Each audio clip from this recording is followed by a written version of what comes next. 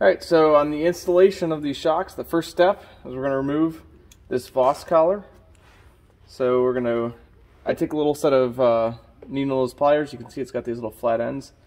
And this is going to help to remove this. I spread them apart and then slowly at the same time raise this brass fitting off. So I bent it a little bit. Now I can carefully remove it.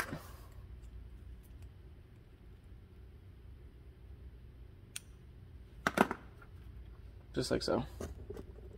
Then this part, just twist.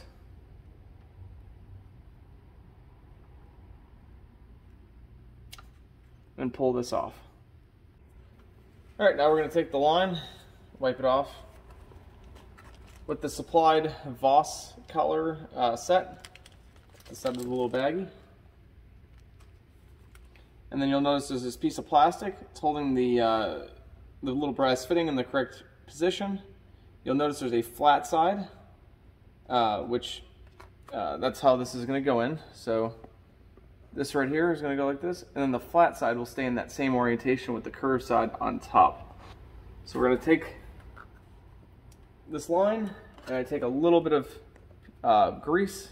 This is the Super Lube grease right here. This is okay for the O-rings on the fitting, so it doesn't swell them. You don't want to just use any grease, specifically that grease. We're going to slide this on. It allows it just to move more easily, more freely in there. Add just a hair of grease. Nothing thick, just enough just to allow it to slide easily. I'll wipe off just the tip. And then we'll take our brass collar, make sure there's no dirt on that collar. And we're just going to simply slip this thing on.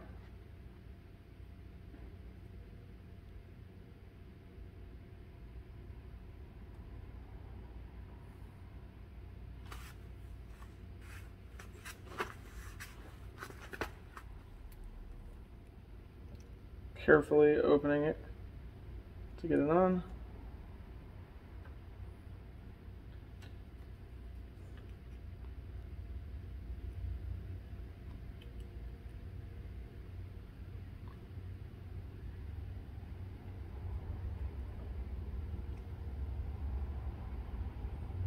Just like so. So we'll get it flush. Now what we're going to do is we're going to grab the shock. For corrosion preventative, I use Corrosion X. I'm just doing a nice, generous coat all along the shock on all the metal surfaces. And this is going to help prevent corrosion from building up in the shock. You want to get it down in here. I also use a paintbrush and work it around the edges. And this is just going to help keep your shock from rusting out as quickly. Alright, so we're going to take the strut. I'm going to hold it in this orientation with the airline going off to the bottom. We're going to take our existing strut mount and we're going to place that on the top. So the way that, that this goes on is, if you see, these two are going to go in the back, the one's going to go in the front, and then the airline is going to be up to the right, looking down. So this is the orientation of this this mount. I put some anti-seize on these threads, so if you're in the areas that get a little bit of salt and corrosion, this is a good process just to keep the threads from seizing up, so you can get it off the next time.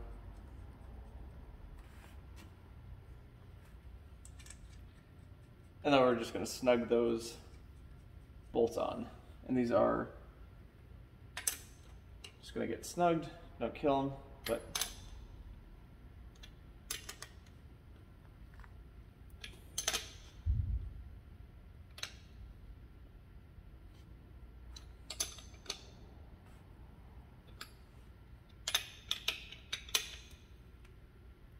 Now we're going to take a 12mm wrench and we're going to open up the this bolt right here. If this starts spinning, you're going to want to grab a set of channel locks and lightly hold this brass fitting. Don't hold it too tight, and then loosen the bottom bolt. When we put all this together, this will tighten up the whole thing. A little bit of air's coming out of there now.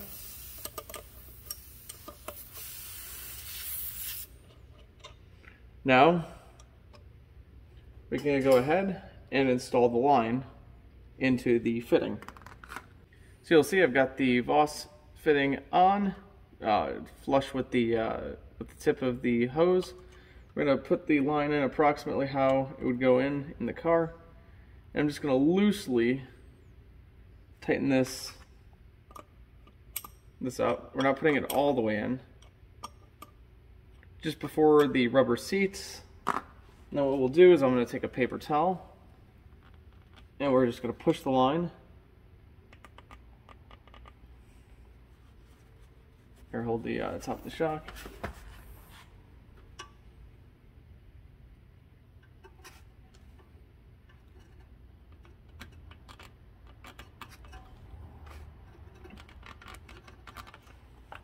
You see I had to push fairly hard. That's how you know that you've gotten it to seat all the way to the bottom.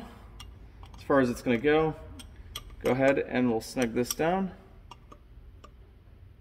I'm going to keep this a little bit loose just so that this can twist just a tad bit, because as we put this up into the car, we want to get this line in the correct position. And then we'll just give it one more little push, make sure that this is seated completely, which it is, and make sure not to kink this hose. Now we're going to put the shock into the car. You'll notice there are 3 bolts up above. We've anti-seized the ones on the frame, which are all the way up on top. And now we're going to lift the module into the car. Starting in this orientation, you'll come up and into the vehicle.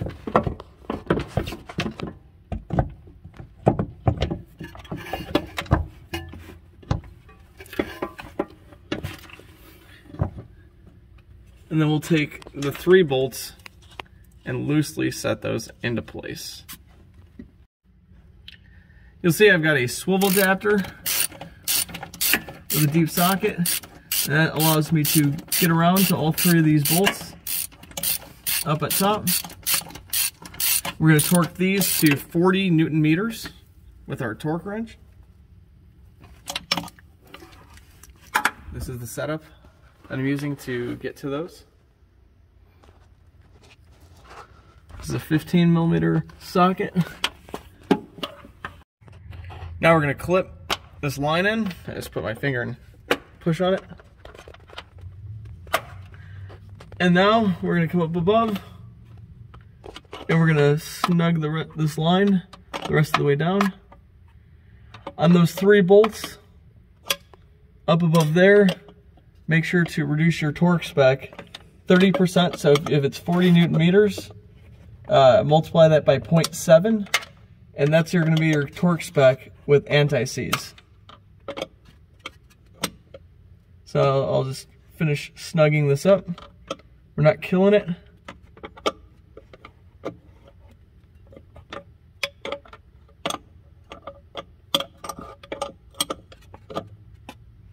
So once it's snug, just a little bit, just till it's nice and snug. All right. Now we're going to take this, our shock bolt. Be very careful that you put this in the right orientation. You can easily clip these and damage these aluminum arms. You'll notice there's a shallow side. That shallow side is going to face towards the front of the vehicle. So it's going to come in this orientation. We'll pull the shock in position and get the bolt and slide it the rest of the way through. Go. Now I'll place the nut at the end. With anti-seize, this torque spec is 98 Newton meters.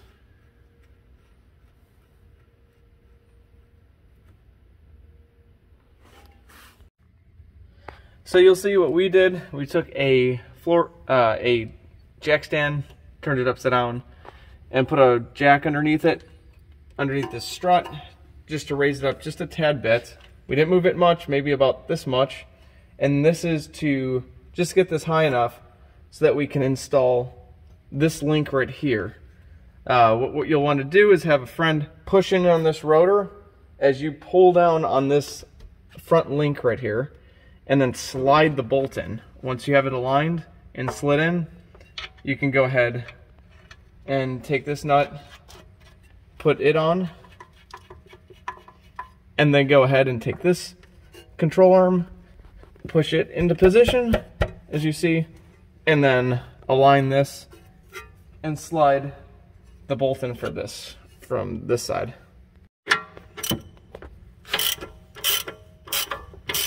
Now we'll snug these bolts up. Now we're going to torque this bolt to 130 Newton meters. If you're using anti-seize, torque this to 91 Newton meters. We're going to torque this guy, which is going for this upper arm, to 98 Newton meters, or 140 Newton meters without anti-seize, 98 with anti-seize. This bolt right here, we're going to torque that one to 98 Newton meters with anti-seize, or 140 Newton meters without anti-seize. Notice that the nut is on the back side of the car, not on the front. If you do put this on wrong, you can go and clip this arm accidentally. And the shell side goes on the side of the arm. Be careful of what direction that you put this hardware in.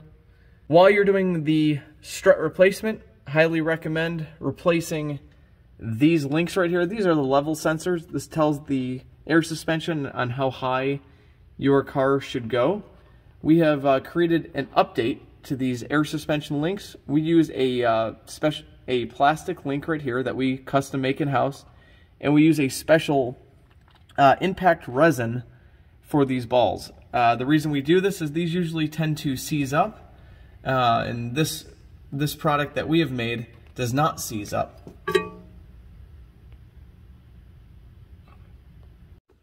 Now we're going to take our parking brake, electric parking brake, and we're going to slide this over.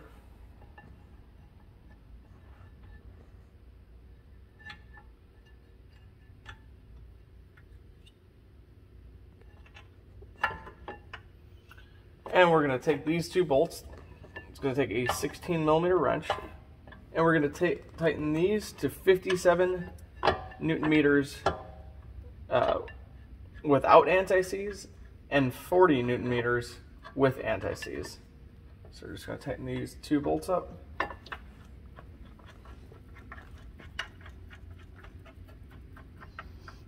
And then I use a 16mm once you get started. And you can't do it by hand, just tighten them up just like this. Now we're going to take the brake caliper, the parking brake, and we're going to, you'll make sure that the clip is in the unlocked position, as you see. You're going to take that, plug it in from the back side, and then once this is plugged in, you're going to take that red clip and push it forward and lock it, just like so. And you're just going to push this clip forward when it is on the back side of the caliper. Last part is take the liner. You're going to want to put this back in, and then there is a mid-aero shield which is at the bottom of the car. Our car is on jack stands at the moment, so we're not going to do that. Thank you for watching. Hope this video was helpful. If you have any comments or questions, please comment below. If you want to get a pair of these shocks, these are Suncor's Tesla Model S shocks. These are very nice quality. Was very impressed by what we have put in here. And stay tuned for the video on the front shocks. Check that video out. And please subscribe, like, and enjoy fixing your car. Thank you.